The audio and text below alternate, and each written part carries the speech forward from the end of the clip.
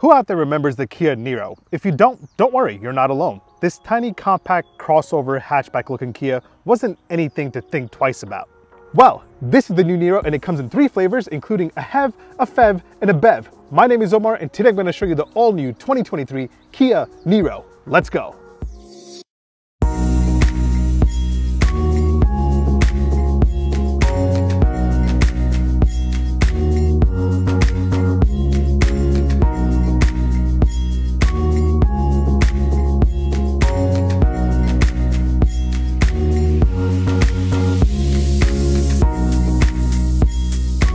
Alright, the new Kia Niro. To be completely honest, I never gave the last Niro much thought. I felt like it was kind of just hidden in Kia's lineup behind the Telluride, the Sportage, and the Optima. I mean, K5.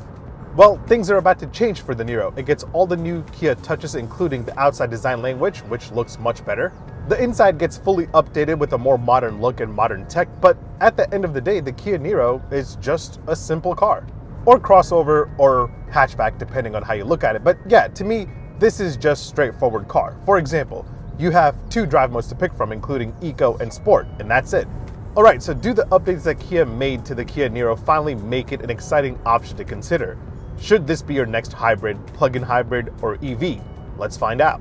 Let me give you a quick tour of the new Niro, the hybrid one specifically, and then I'll get back out on the road and tell you how it drives and whether or not if you should consider buying one. Make sure you hit like, make sure you hit subscribe. All right, let's do this.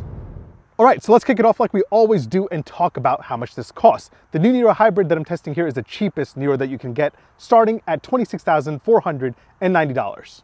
And after that, you have the choice of going for the plug-in hybrid Niro for $33,740, and then you have the fully electric Niro coming in at $39,450. Now, keep in mind the Niro EV is not eligible for the $7,500 federal tax credit since it's not built in the United States. The new US government legislation requires EVs to be built in the US to qualify for the credit, but since this and the EV6 aren't built here, the price you see is the price you pay. And if you're one of the many people out there that's not ready to plug in their car, let's talk about this hybrid. It makes a total of 139 horsepower and 195 pound-feet of torque, and it's mated to a 6-speed dual clutch transmission, but don't get too excited, that doesn't mean it's fast. So 0 to 60 will take you a whole day, or more than 10 seconds, and you have a top speed of 106 miles an hour.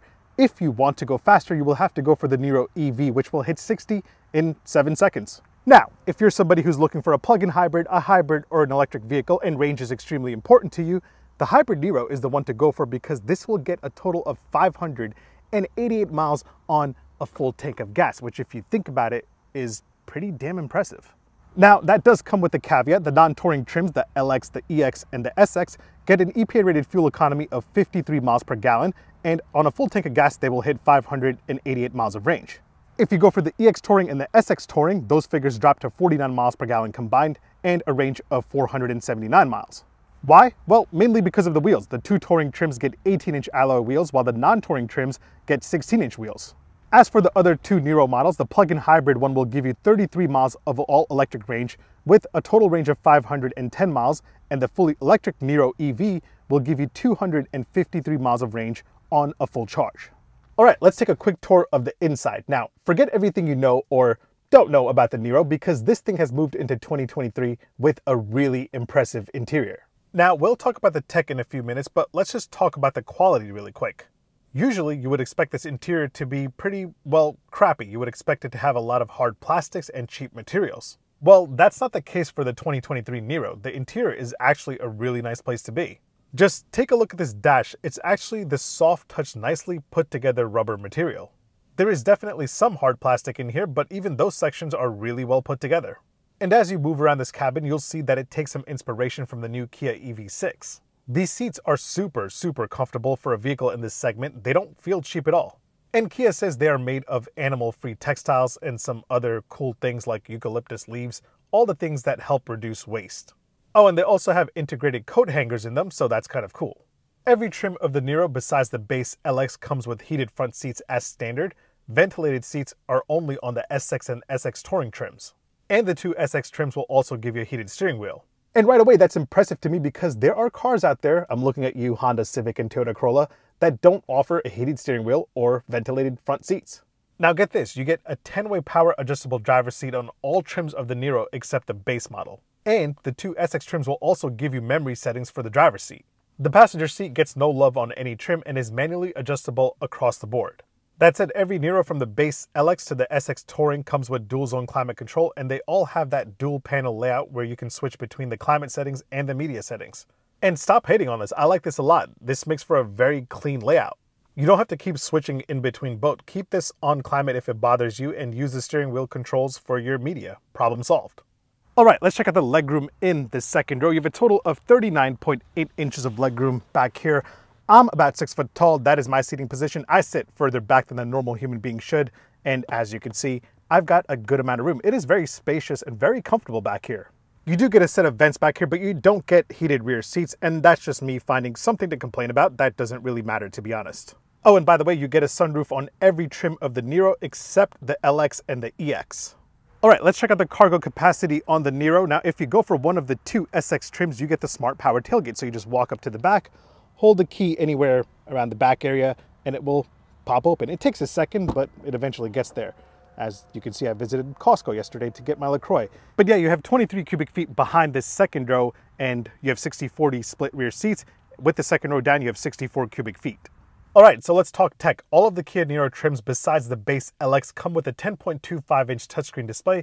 The LX gets a tiny 8-inch touchscreen display. However, you do get Apple CarPlay and Android Auto as standard across the board, but it is wired, so go ahead and complain about how it's not wireless. It's really not that big of a deal, people.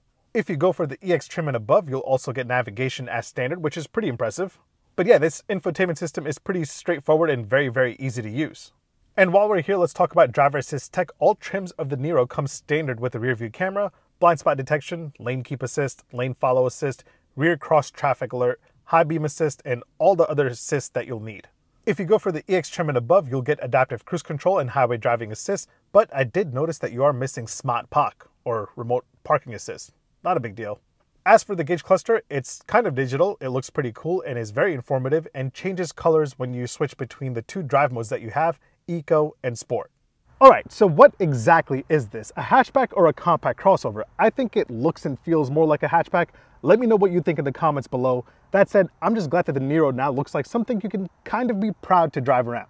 And that's because the outgoing Niro looked like a bug with big eyes. This one here is more modern and stylish. It still sits in that awkward raised hatchback wagon segment, but still looks pretty cool.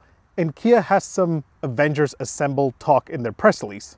So they say the Niro features a bold design inspired by the Opposites United philosophy that infuses inspiration from nature with aerodynamic refinements. Right. But yeah, the bug-eyed headlamps have been replaced by these sharp-looking headlamps, which are only LED on the SX Touring, although you do get LED daytime running lights across the board.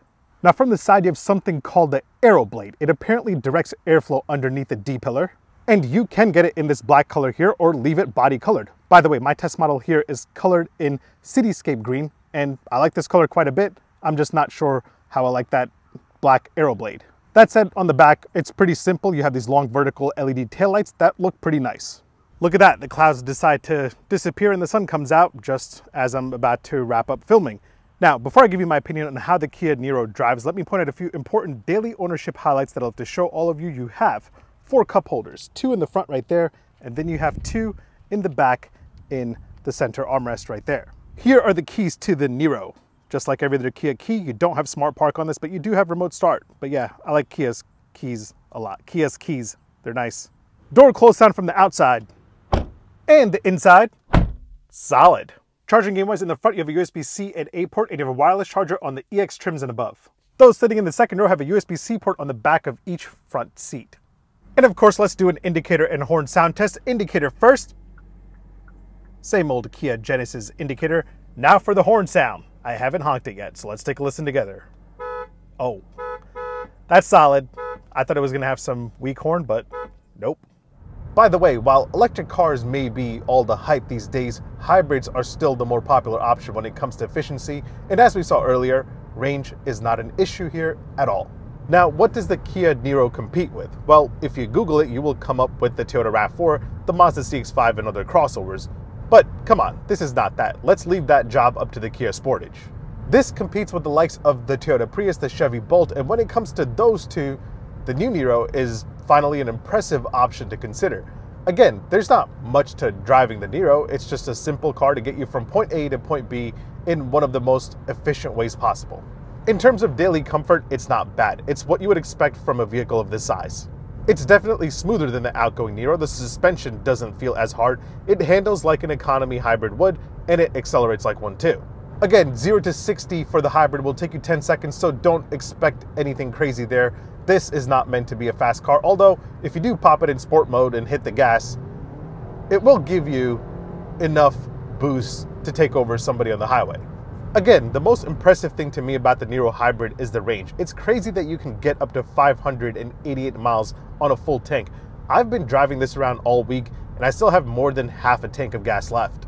If you're thinking of going electric because you hate going to the gas station, maybe consider buying this because you will still be going to the gas station less and you won't have to worry about range. Again, this will get 53 miles per gallon combined.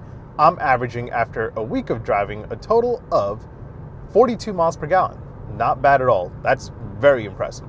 There is a new Prius on the way, so we'll have to wait and see how this stacks up to the King.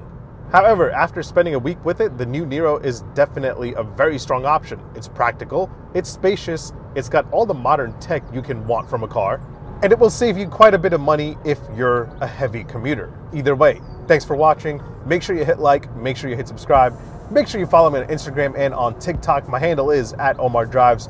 I'll catch you guys in the next one. Take care. Peace. I wonder if a Niro GT line will spice things up a little bit for this lineup, because this is all about efficiency, and that's not a bad thing, but maybe it needs some kick to it for people that want more performance out of a Niro. Sport mode, let's go. Come on, Niro. Oh yeah.